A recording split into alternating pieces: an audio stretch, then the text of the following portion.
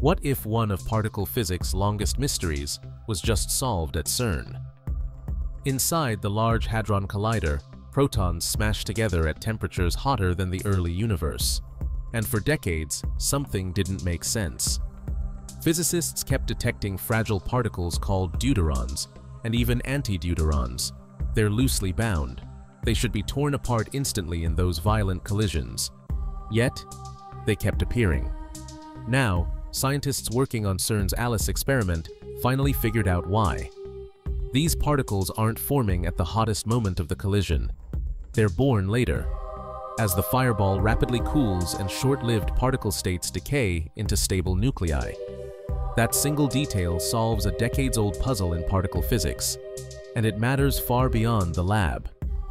Deuterons are used as probes to understand the early universe, cosmic rays, and even antimatter in space. If we misunderstood how they form, we may have been misreading cosmic signals for years. The biggest surprise? This wasn't a simulation. This was the first direct experimental observation of the process itself.